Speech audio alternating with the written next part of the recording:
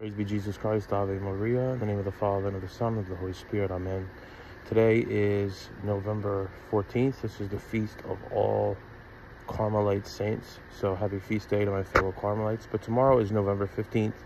In addition to being the feast of all holy Carmelite souls, it is the beginning in Eastern Christianity of what is called the Nativity fast, which is 40 days leading up to Christmas. It ends on Christmas Eve.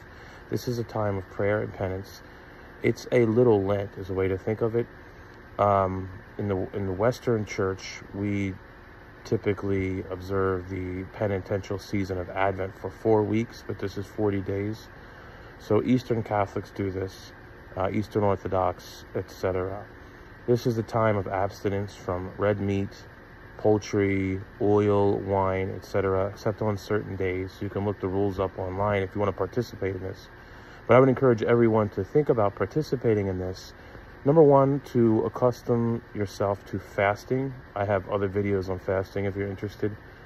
But also to prepare ourselves to worthily and joyfully celebrate the Feast of the Nativity on December 25th, when we celebrate the coming of our Lord Jesus Christ into the world, his revelation to Israel, and then eventually his revelation to the Gentile nations.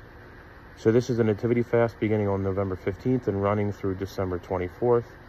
You can look up the rules online, or since you're doing this out of your own piety, perhaps you can make up your own rules.